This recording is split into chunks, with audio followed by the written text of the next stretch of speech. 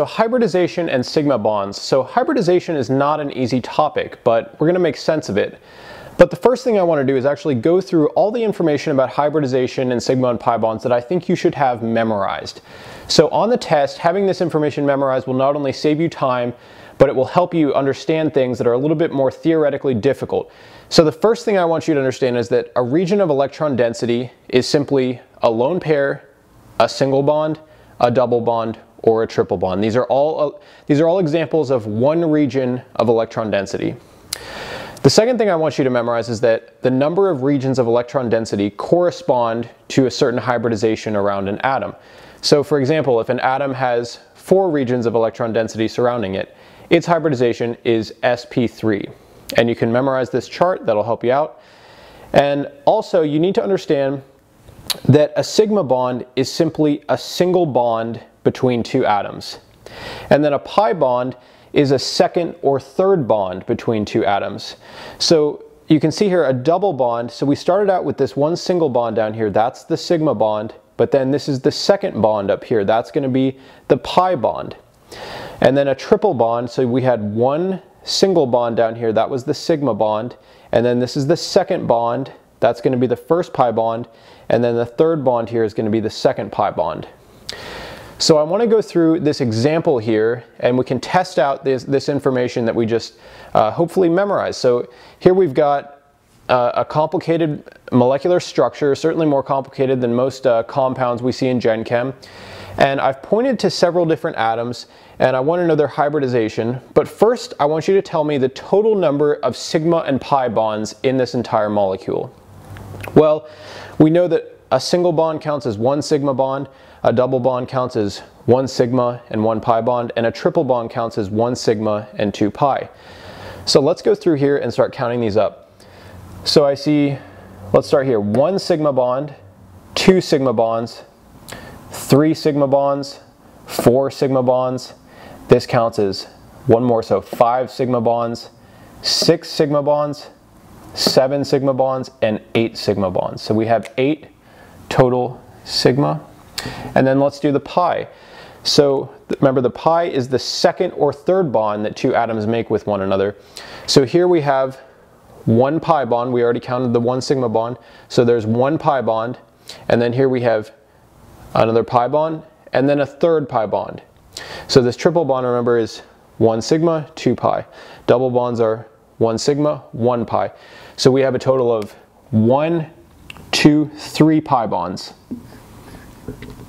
Okay, what about the hybridization? So for this oxygen here, how do we figure out its hybridization?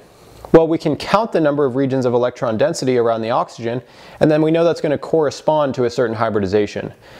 So the oxygen here has 1, 2, 3, 4 regions of electron density, so it is sp3 hybridized.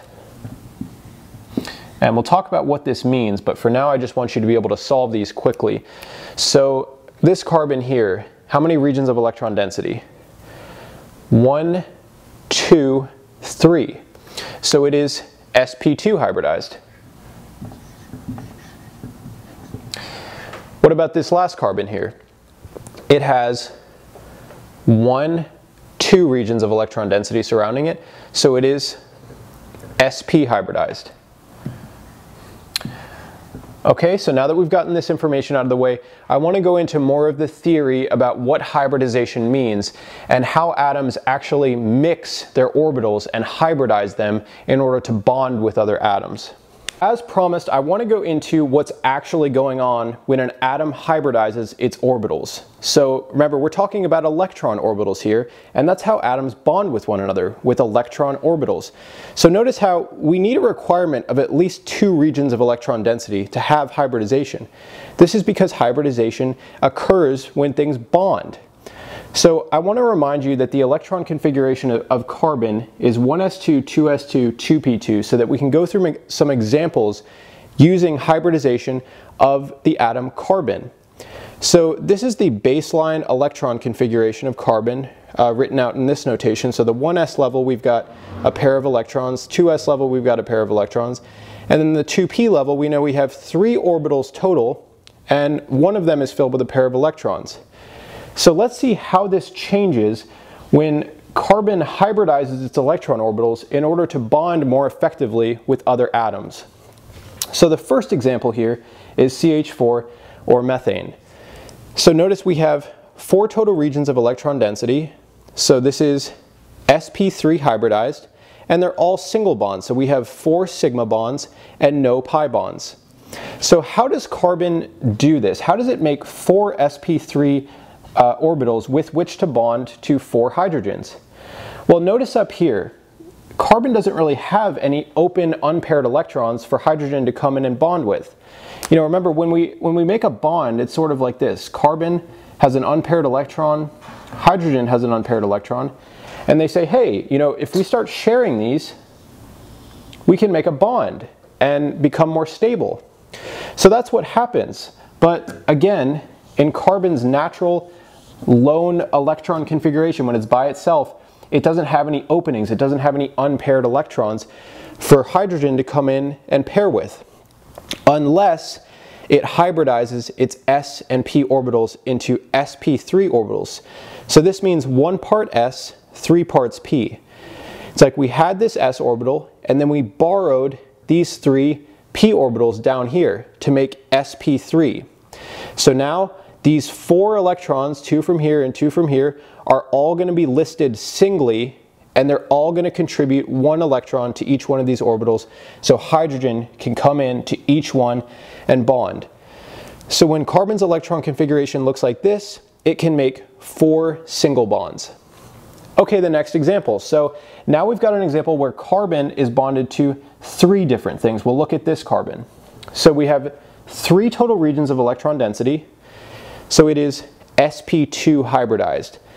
So think about why that would have happened. If carbon wants to bond with 3 other things, well, it's going to want 3 unpaired electrons with which to make bonds. So if we hybridize the p and the s orbitals here, the 2p and the 2s, by borrowing 2 of the p orbitals, that's what this means, 1 part s and 2 part p. So we started with 1 s, and then we borrow 2 of the p orbitals. Then we'll use 3 unpaired electrons in each sp2 orbital that we can make 3 bonds with. But notice we had a p orbital up here left over, and it's still got an unpaired electron up there. And this is actually the definition of a pi bond. It's an unused p orbital, and that is how you make double bonds. So when you have 1 unused electron in your p orbital, you can make 1 double bond. So when carbon's electron configuration looks like this, it can make 1, 2, 3 single bonds and 1 double bond. So notice how we have 1, 2, 3 sigma bonds and 1 pi bond. That's where this comes from. Okay, let's look at the final example.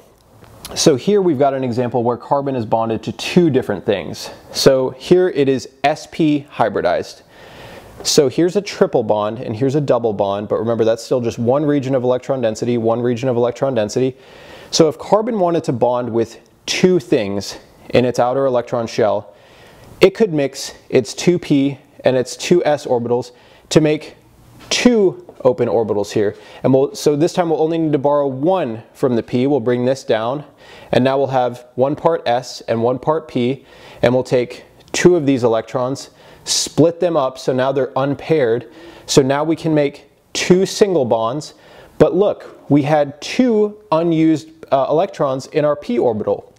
So those are now available to make double bonds, and they did. So we can make 2 single bonds, 1, 2, and then 2 double bonds. 1, 2 here, you know, kind of 2 double bonds. That's kind of the triple bond, like the second and the third bond. So when carbon's electron configuration looks like this, we can make 2 sigma bonds and 2 pi bonds. So I hope that makes sense. This is certainly a confusing topic, but please contact me if you have any questions at facebook.com/denovotutoring. Thanks a lot, guys.